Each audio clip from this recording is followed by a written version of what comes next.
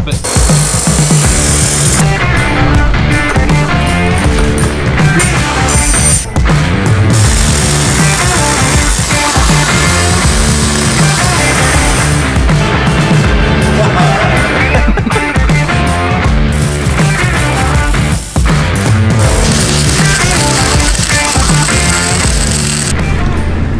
World and all who inhabit it. Okay, so if you've never been on my channel before, I've been saying this a lot in the past few videos, but I have a 2006 Pontiac GTO, blah, blah, blah, where that video is not about this. But this is my newest purchase. This is a 2003 Ford Econoline Power Stroke van.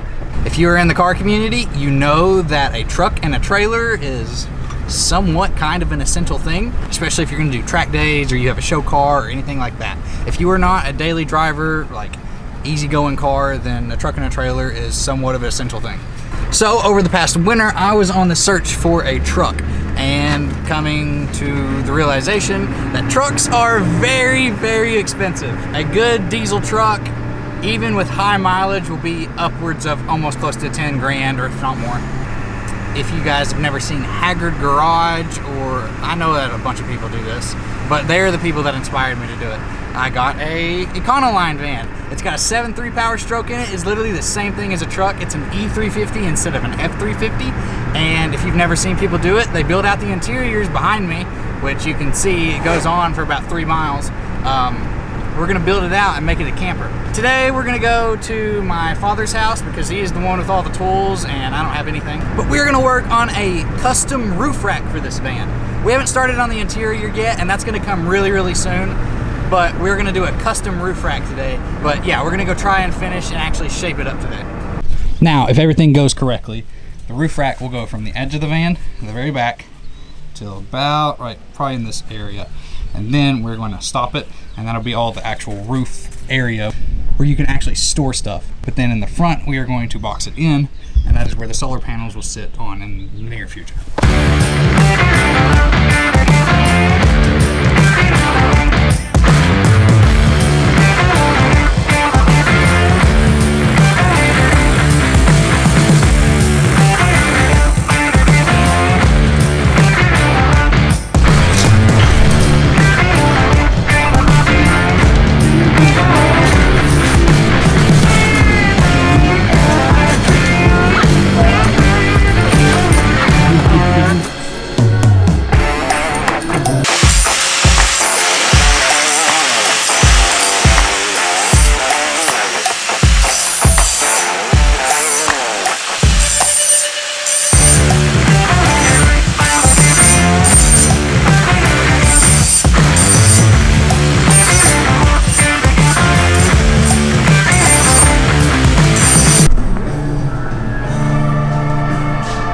Now we have measured out exactly what the measurements are on this rack.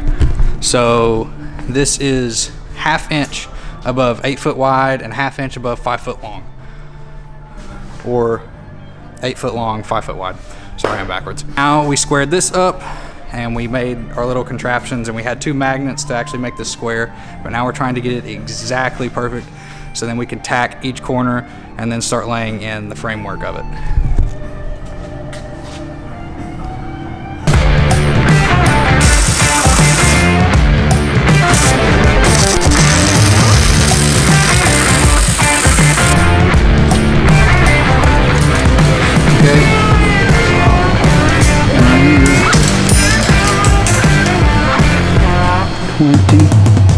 You're right against it. Okay.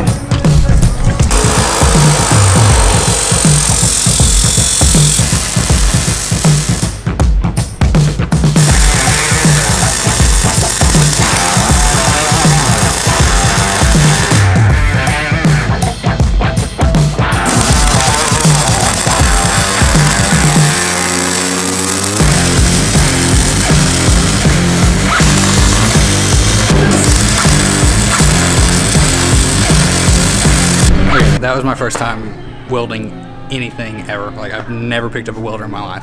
So I'm pretty happy with my results. I know they're not the prettiest, but I'm okay with it for my very first time. This one was the very first one I did. But then you can see I out better.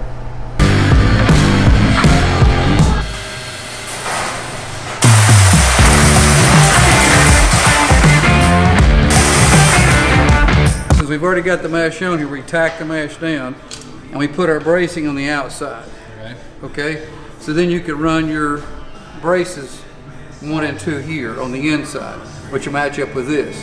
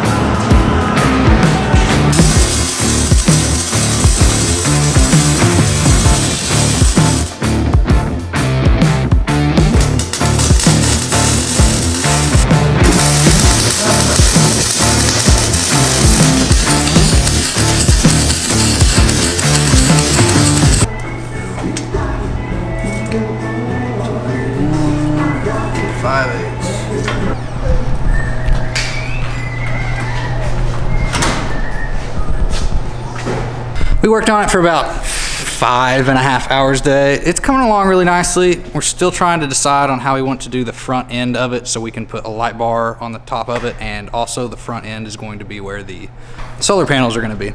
But the rack is actually coming along really, really nicely. And then we got to build the box end on the front and the back, and then we still have to build the ladder for it. But that's all we're going to do for today, and then we will continue this next time we're here.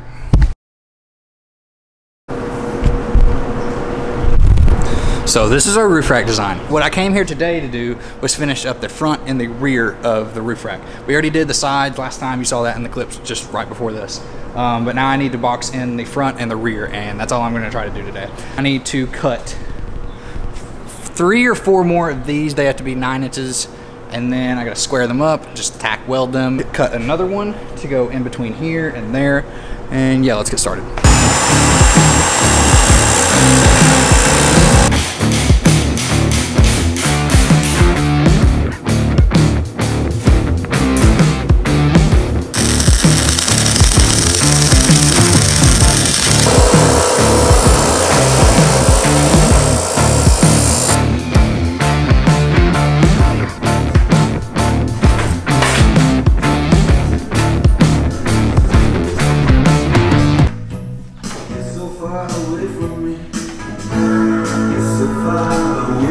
Sick. I gotta do one more. So far, I just can't see.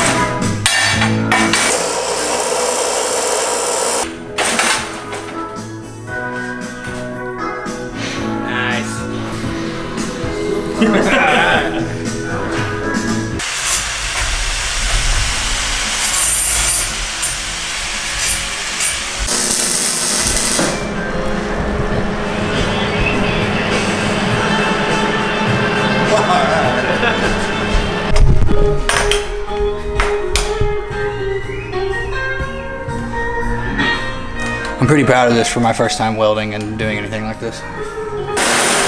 Alright, so now I just gotta tack weld these 2 in, and then we can do the exact same. I was gonna say the exact opposite, but just mirror this for the other side. But then that's all I wanted to do today.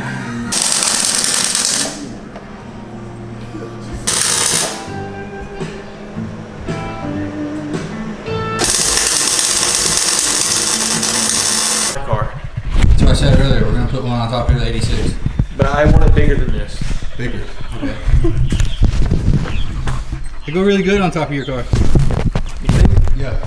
I want a 2-story. 2-story house on the top of the 86. Go through a drive-through and look at the sign and say, I'm taller than that. In that little thing. Yeah, 100%.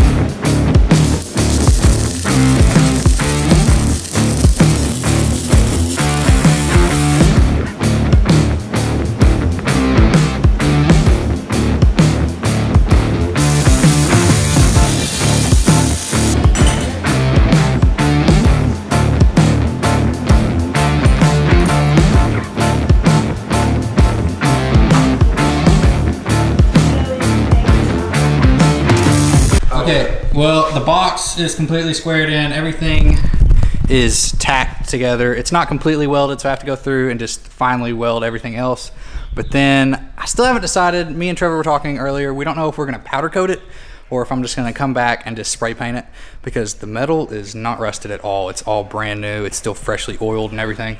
So I don't know if a powder coat would be the best option. Of course, it'd be more expensive. It'd probably look better, but I'd also have the trouble of taking the rack to somewhere to have it powder coated, when if I spray paint it, I could literally do it right here. So I don't know yet, but this rack is pretty much finished, and that'll be the end of this video. In the next video, you'll see us either powder coating it or spray painting it. But if you like this content, please leave a like, comment what you thought. I know my welding isn't the best, but for this being my first time ever welding anything, I'm pretty proud of it. Yeah, so please like the video if you enjoyed, comment your favorite part, subscribe if you like my content and you want to see more of the van build, and I'd very much appreciate it. Thank you.